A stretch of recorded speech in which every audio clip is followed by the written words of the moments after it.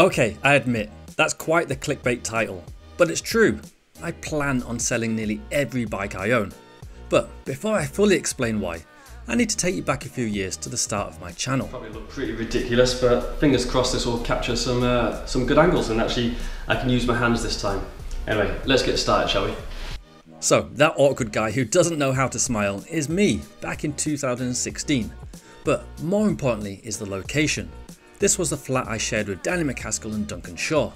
It was the top floor of a block of flats near the centre of Glasgow, which meant no garden, no shed, no garage, and no suitable place to build or maintain bikes.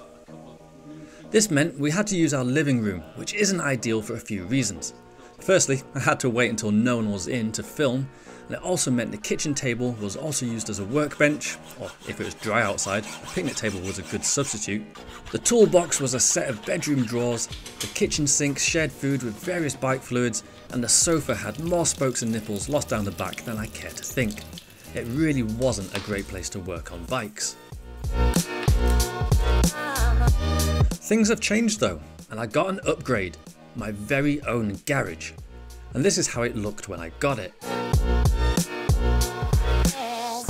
And this is how it looks now.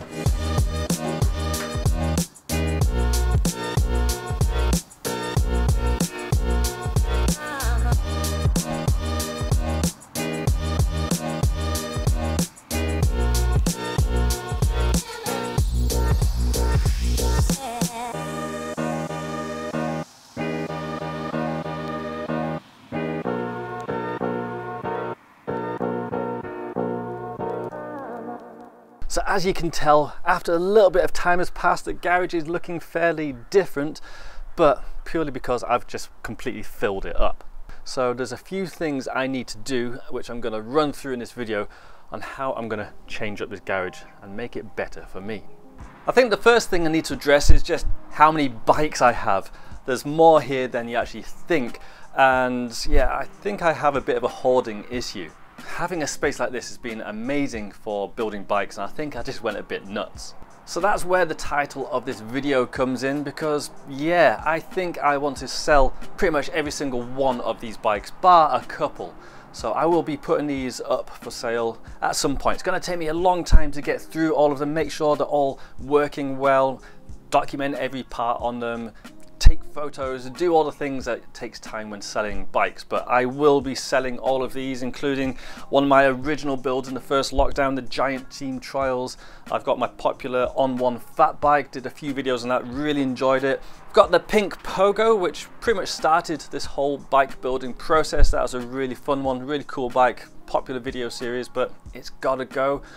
Got my Norco Ryan Leach. Now this one I am so on the edge. Do I sell that or not? Because that is a real unicorn bike. You don't see many of those around, especially in this condition. That is a really cool bike, but I don't ride it, and I suspect someone else is probably going to enjoy that more than I do.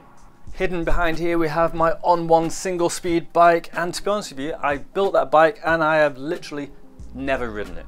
Part of these build processes I build just because I really enjoy the process of it. I really enjoy searching online, trying to find all the parts, sending out the cute thief to find some obscure, weird, rare part I sometimes don't even know what it's going to come back with, and then actually building the bike I find really fun. So things like the On One single speed bike, I wasn't as interested to ride it as I was to build it, so I've literally never ridden it, so that's gonna go. Here's a project bike which has never been on the channel. It's one that I started, I've got most of the parts for it, but yeah, I just haven't finished it yet, and I certainly haven't filmed and built it for a channel, and to be honest with you, I don't see myself doing that, so that's gonna go. The Cannondale gravel bike. Now again, I haven't ridden that bike either. I built it and then the weather kind of turned a bit crap, and I didn't really want to go out and get paint chips from all the gravel coming smacking the frame. That was a pure joy to source and build, and I think I'd probably enjoyed that process more than I would riding it and crying inside a little bit for getting it dirty. So I'm going to sell that as well. And speaking of retro Cannondales, there's actually another one here which I got over a year ago, and I've literally not done anything with it. It's just gone and sat in the loft. I got this because it came up at a price which I thought was pretty reasonable, and it's a bike that I've always wanted. It's a Cannondale Raven, one of the first carbon fiber frames, and it's actually a dream bike of mine. When I went to college, I had a briefcase which I cut out all my dream bikes out of the magazines and stuck them on, and this was one of the top ones that had pride place right in the middle of my briefcase, and I now own one. But now that I've got it, I don't know what to do with it. It's just been stuck in my loft gathering dust, and it seems a little bit of a shame for it to do that, so I'm gonna let that go as well. I've gone through the process of finding one, owning one, and I've scratched that itch, and now I think someone else could enjoy it more than I enjoy it. Another bike that I bought because it just came up locally at a decent price is a Monty 221 X-Lite. Now, famously on this channel, I've said that I don't like 20-inch trials bikes, but I actually did spend 1 year back in maybe the year 2000 on one of these bikes, and it was actually a pretty cool bike. And to see one of these days that isn't cracked is pretty rare. There are also two Ozoni bikes at the back there, and I'm not going to sell those just yet. Those are two competition trials bikes with geometry that I actually quite like. Compared with most modern bikes, which are so extreme, these ones are a little tailored back, a little bit more old school, and they suit me way better than the modern bikes do. The other bike I'm not selling is my Inspired Hex, because that is just the bike that I ride. I know a lot of people, when I've spoken to them about selling my bikes, they're just asking me, are you selling a Hex? Do you have any Hexes? No, I don't have any Hexes for sale just yet. Another bike hanging up in the back there is my Santa Cruz 5010. I really like that bike, despite not having ridden it for a little while. But if things go to plan, that will be for sale too, because I'm currently talking to a bike brand and things are looking good that I will have some new mountain bikes pretty soon. So fingers crossed that that all goes well. So yeah, I'm trying to sell my bikes, but I'm not quitting riding anytime soon. Far from it. I'm as stoked as I've ever been, and I think next year is going to be awesome. The reason why I'm selling the bikes is because I want the space and also the money to take part in a project which I'm really keen to do, and that is just to basically turn this space into the ultimate bike cave. Right, with the bikes removed, we've got a bit more space in here, and I want to show you why the space at the minute is a compromise. It's not perfect. So let's get started with the lighting in here, which is also a safety feature. Okay, well, lighting wise, most of my light actually is natural and comes from this window. But that is good and bad. Good because when I'm working in here and it's during the day, I actually have really nice light coming through and illuminates where I'm working perfectly. But if it's dark, it's crap. And if I'm filming, as you can probably tell, I'm in silhouette. So anytime I've been in here and I'm trying to work and film on this worktop here, it's actually really hard to get the footage bright enough, or I have to put the camera in some really awkward position and it's just not great. When it's winter, this is extremely limiting, so having a great big window here, it's not all it's cracked up to be. And that isn't a pun, by the way, but I do worry about cracking this if anything falls into it. And also it's a little bit of security risk because it's a great big window, someone could easily smash that and you could fit quite a lot through that. So one of the first things I want to do is actually board this up. It seems a little bit of a shame to get rid of such a nice bright window, but it takes up a lot of wall space, it's a security issue, and actually makes filming against it really hard. So I'm just going to get rid of it. I'm going to board this up, get back loads of space, make it more secure, and that leads us on to the next thing, actual lighting. So other than the window, there aren't actually any other lights in here, not ones that really work anyway. So I've actually gone and fitted these LED ones, which I used in the flat just as a bit more lighting, because the lighting there was very yellow from the normal household light bulbs. And these have been okay. They're a little bit limiting in how much they illuminate. I've got them kind of coming down where I want them, but I'm limited where I can put them because of how long the cables are, and they're not actually that secure. This one has fallen off more times than I care to think, and it's looking a bit bent.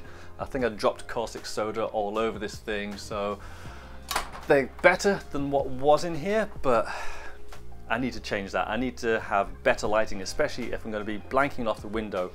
One thing I plan to get in here is some real nice lighting and just make this place so much nicer to film. Now, I mentioned lighting and safety in the same bracket, and that's because anything that's electronic in here is coming through this plug socket, including the lights, and often when I plug them in, they trip. Let's see if that happens now. No, well, they didn't. Classic, when I want it to happen, it doesn't happen. Anytime I don't want it to happen, it always does have to run in the house, switch the switch back on, and then come back in here. But that's not ideal, and I do worry about the safety aspect of just running too many things through here. So not only do I want to get better lighting, I want to make it safer as well. So that is #1 priority. The other thing that's high on my list of priorities is changing my garage door. This is your classic kind of up and over design, and it's quite a secure door. I quite like it, but there's definitely some things I really don't like about it. Well, firstly, when it's open like this, everyone can see in, and I don't like that from a security point of view. There's a walkway that just goes past the house, a lot of people pass, and if I'm working in here and have this open, anyone can see what I've got, and that's not ideal. The other thing I don't like about this is just that I have to open the entire thing even if I just want to go in and out. So I've ordered a side hinged version which will be offset, so it'll be like a normal door and then a bigger one. That way, if I just want to go in and out, I don't have to open up the entire thing. The other things I don't like is just how loud this thing is as well. If I want to shut it, it's a loud door. So by having a side hinged one, I do limit some outside space, but it's going to be a lot quieter. And speaking of space, one of the main reasons why I want to get a side hinged door is so that I'm not taking up any space inside. Currently, when I open the garage door, it takes up a lot of space inside here and limits how wide anything can be in this area here. So if I wanted to store bikes, impossible. I cannot put any bikes here. If I want to have some decent shelving, no, I'm limited. I can't have anything wider than this, which is why that's there. So by having a side hinge door, I gain so much space inside here, and I actually imagine this would be a really good place to have my bikes. And not only will I get more depth, I'll actually get better access to the ceiling, so I can have lighting there, I can have storage there, I can have whatever I want that currently I can't. So yeah, looking forward to that. When I first got this garage, I dedicated this back wall to be my bike storage, and it's kind of worked okay until I just got too many bikes. Now there were already some holes drilled in the wall which I attached some hooks to, and they work okay. I think most riders have probably stored the bike on a hook somewhere. It works, it obviously works. The bikes are up, they haven't fallen down, but getting them in and out of these things is tricky, especially when there's lots of bikes in the way. I can't tilt the bikes very well.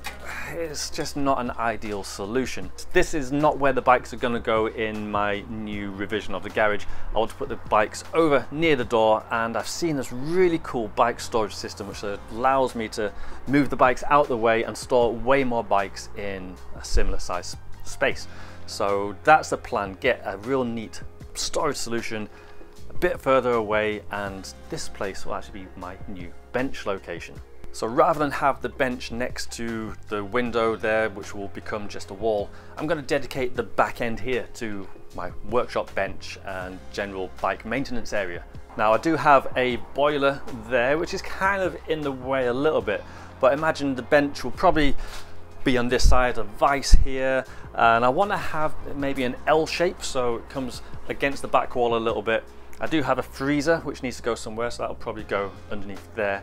I'll box up the boiler and all the pipes and stuff, but with the boiler being there, I kind of fancy having a little sink.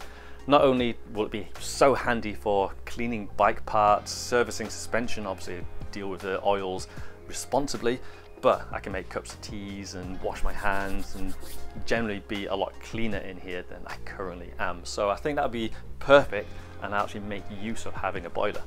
I will have space over here, and I kind of fancy something I've wanted for a long time, and the more I've been tinkering in here, the more it's made sense to get one, and that's a lathe. And if I have space, I'd love to get a pillar drill next to that as well. And I can imagine those going against the back wall there, and I think that would be awesome. Have some storage underneath it, some storage above it, I just want lots of storage because I've still got lots of stuff. But I think just having this back area here as kind of my workshop area would be perfect. That leaves this open to whatever I want. This could be, I don't know, wheel storage. This could be just all bike storage down this end, depending on how many bikes I get from this potential new sponsor. And it'll just be a way better use of space than what's currently in here. Now, I was tempted to do it myself, a little bit of a DIY project, but thinking about it, firstly, my DIY skills are really quite bad. It would take me so long, and the end result, I'd probably be a little bit disappointed by my own work, so I'm thinking of getting someone else in to do the work for me. I've spoken with a friend who owns a company who are keen, and I'm waiting on a quote. Hopefully it's in the realms of something I can actually afford, but we'll see. Now, I've been in here long enough with this setup to kind of know what I want. I think I've got most things in my head sorted, written down, but I'm open to your ideas as well. What do you think I should have in here? What does a workshop absolutely need? I'd love to hear your thoughts. If you know any brands that might be interested to help either do some work or kit this place out, I'm all ears.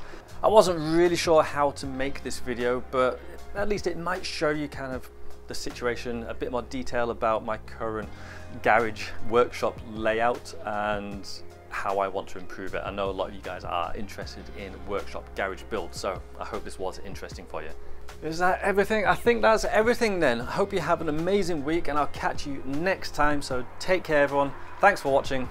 Bye bye.